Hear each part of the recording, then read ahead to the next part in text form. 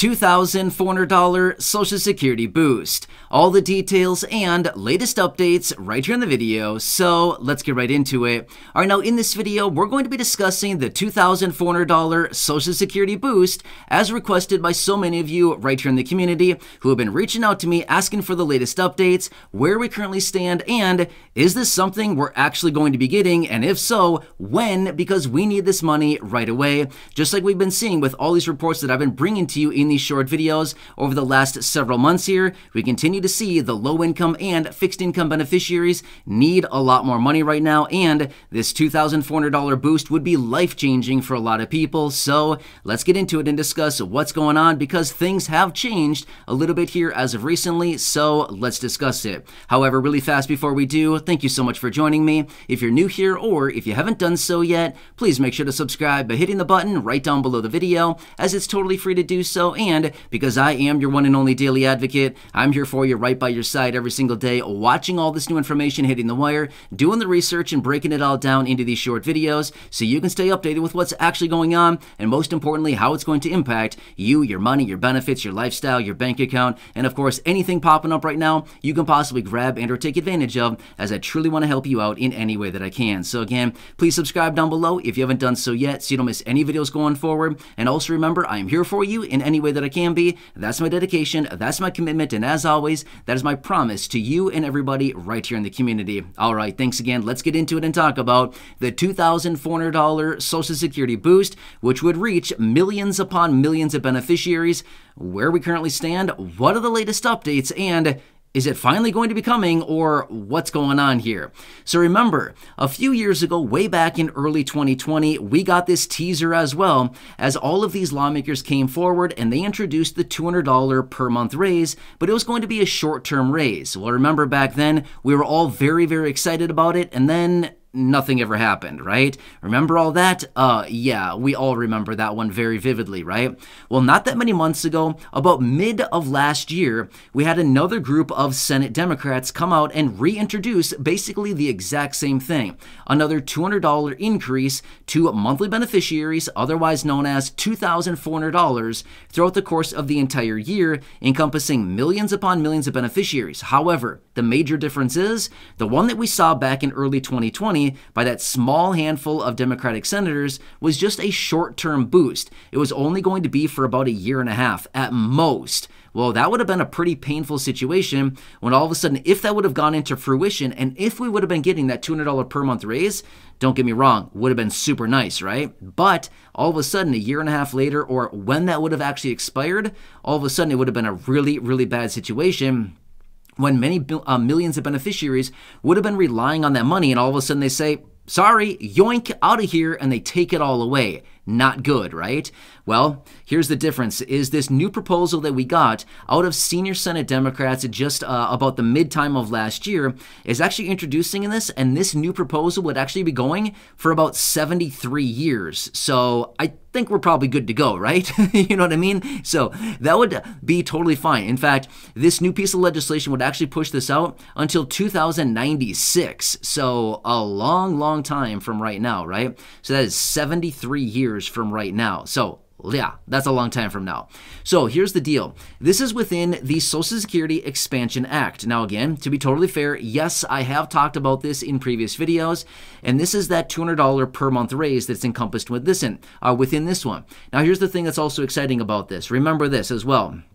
Way back in mid-2020, so yeah, we're getting to be a few years ago now, as we were talking about that $200 raise that was kind of disappearing at the time, remember? I was basically saying then, and from then over the last couple of years here, I've been saying, unless we get a new proposal on this, I highly doubt that first one would be coming back. And yeah, we didn't see the first one come back, but rather we got a brand new proposal coming out, and again, the Social Security Expansion Act. Now again, there's more in this bill, there's more in this piece of legislation than just a $200 per month raise. However, I'm going to be fair with you right now. You probably don't really care about the rest of the provisions within it, including raising payroll taxes, raising the amount of Social Security taxes that are paid into Social Security, things like that. Again, It's all good stuff, but at the end of the day, it doesn't mean money in your pocket. It essentially means higher income people would just essentially be paying more in Social Security payroll taxes. And again, that's not really what we want to focus on here in this video. We want to focus on money coming into your pocket, not about other people paying more taxes, right? Now again, we can talk about all that in a separate video, but let's talk about the good part of this piece of legislation, right? More money coming to you. Now let me give you the details on this because yes, things have changed a little bit. So I want to give you the details. And again, coming back as requested by many of you here in the community asking, where do we stand here? What's going on? And are we going to be getting it? Now, here's the thing. Obviously, as we all know, at the beginning of this year, we got the new Congress that was brought in, right? So now this is the new Congress that was brought in and that was elected as a result of the midterm election back in November of last year. Now, again, obviously, we know this stuff, right? But the new Congress is now in place. Well, it's been pretty busy here over the last several weeks, right? Yeah, this new Congress, they're coming in and they're trying to get a few things done. Are they succeeding? Well, that's anybody's guess at this point, right? Now, again, just like so many pieces of legislation, bills and packages and all kinds of things like that, a lot of proposals, a lot of things being introduced, but at the end of the day, just like everything, they introduce a lot and very few actually make it all the way through the legislative process and actually turn into law. That's nothing really new. That is something that's always been going on. It's been happening for a very long time. In fact, if you've been watching the videos here on the channel for any length of time now, how many bills, proposals, packages, and ideas have you heard me bring to you out of lawmakers only to find out, oh, guess what? Another one we get to just throw in the burn pile because it never did anything, right? Yeah, exactly. A lot. In fact, maybe there's like a 10% success rate on the bills and packages that come in. I'm not sure what the actual success rate is of them, but it's probably very minimal. Maybe 10%, I would guess. Maybe even less than that. So we get a lot of proposals and very few of them actually make it through. Now again, I'm not saying that's necessarily the case with the Social Security Expansion Act. However, we do need to take into consideration the new Congress, right? Things have changed a little bit. Now, the entire Congress, as in all the senators and all the representatives in the House, are not new, but there are a number of new faces and a number of new people in the House and a number of new people in the Senate. Okay, well, what does that mean? It simply means that there's new ideas, there's new beliefs, there's new agenda items, there's new, there's no itinerary, there's new things that they want to work on and new priorities. Remember that much as well. Now, again, have we really gotten a good glimpse of what the real priorities are of this new Congress? Well, not really. It's still too early. Until we actually get them in there for quite a while, as in several months down the road, maybe even a year into their term, we'll get a really clear picture of exactly what they want to do, right? Because as of right now, it's, even as long as they've been in there so far, we don't really know what they really want to get done, right? It's just kind of been a mess so far. But remember this much, the new Congress is in place, and this is something that Congress needs to be done. This is not something that Social Security can just come out and say, we're going to grant a $200 per month raise to everybody. It'd be nice. Unfortunately, Social Security cannot do that. Now also, in a short time from now, in just a few months, we should be getting the next reading out of the Social Security Board of Trustees. Now, why do we care about this, and what does this have to do with a potential $200 per month raise to Social Security beneficiaries? Now, here's another interesting point, and something we may take into consideration, is this new report coming out of the Social Security Board of Trustees is going to give us the latest glimpse into, yes, the trust fund and what's going on here. How much money is being brought in to Social Security through payroll taxes, and how much money is actually going out, right? This is going to be a very important measure as we get this wrap up out of the Board of Trustees, and they give us a better glimpse as to when are we potentially looking at an insolvency date. Now remember, last year when we got this report, it came out and they said about 2034 at the time would be the insolvency date.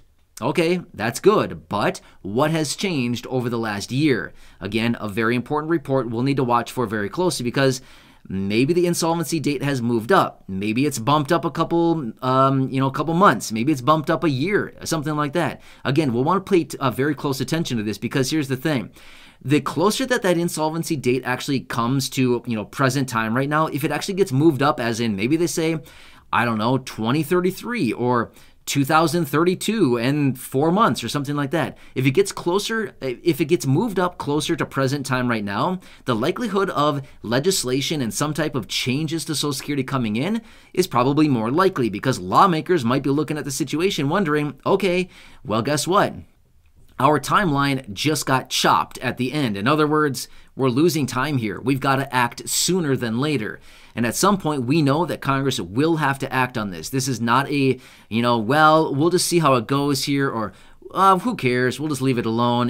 We'll let the next Congress do it. At some point, they've got to do something, because they're literally running out of time. And we know that Social Security is not going anywhere, okay? Even though we hear all these, talk that Social Security's going broke, Social Security's busted, all kinds of things like this.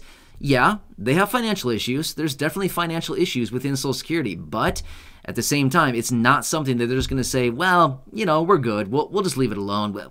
We'll be fine. We can go ahead with those benefit cuts. No problem at all. Everybody will be just fine. Not a chance. Not happening, right? That would not be a good thing, and I highly, highly doubt they're going to allow that to happen. In other words, Congress will be forced to act.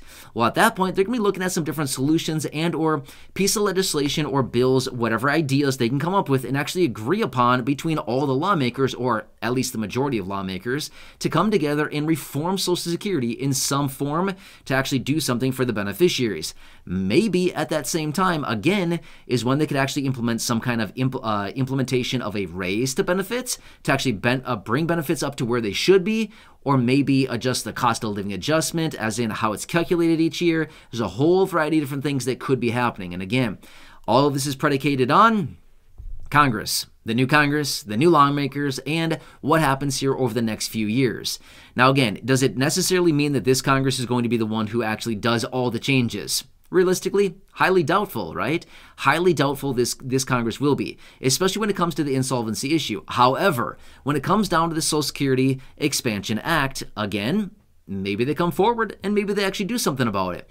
Maybe they go through that piece of legislation and they cherry pick some of the pieces of legislation out of it, and they say, hey, this is good. We like the $200 per month raise because, like the president has said, no older adults or people with disabilities should ever need to live in poverty in America.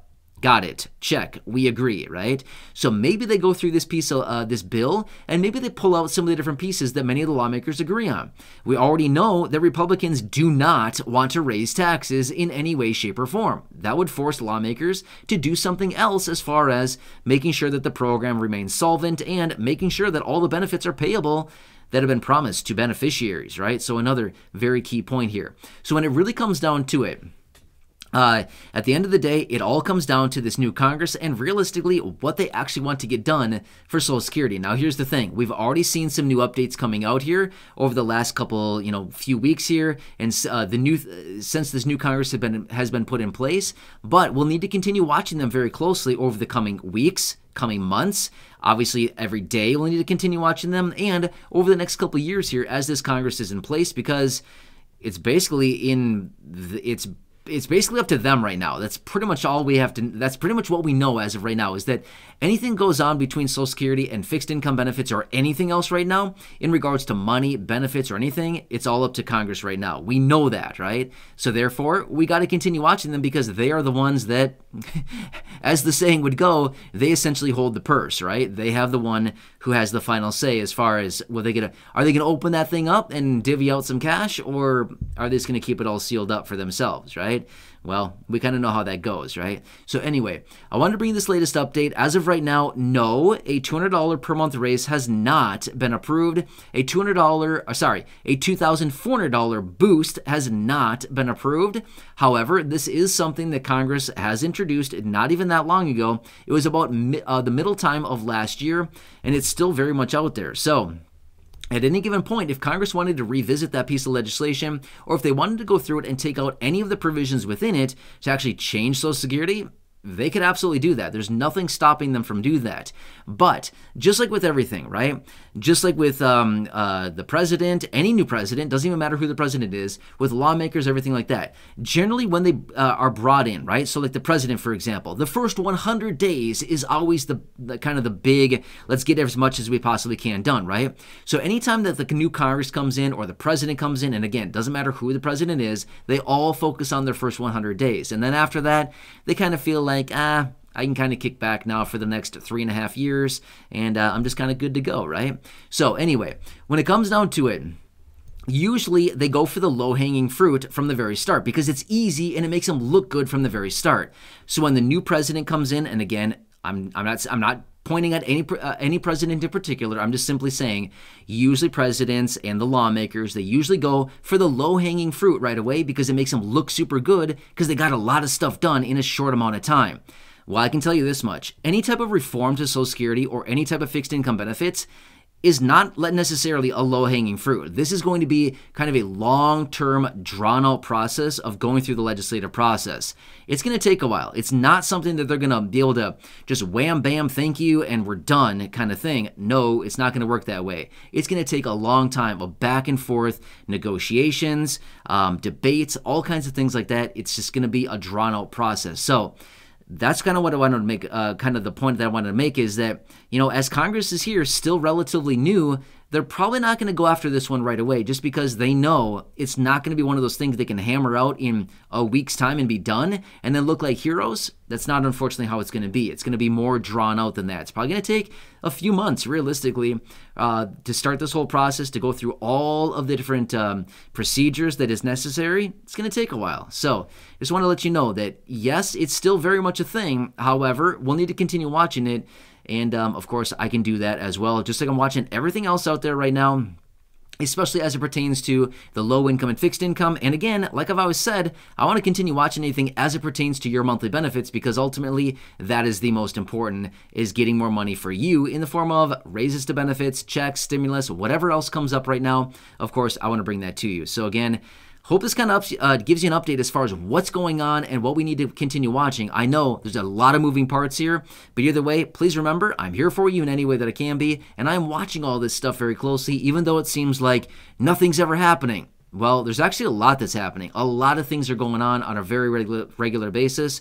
And again, I'm watching all of it closely, and I'm bringing you the updates as I get more information. So again, please subscribe down below if you haven't done so yet so you don't miss any videos going forward. Share this video with your friends, family, social media so they can stay updated with what's going on with a $2,400 Social Security boost, as well as go back and check out any of the other thousands upon thousands of videos here on the channel. Until next time, enjoy your day, have a good one, and I'll catch you again later in the next video.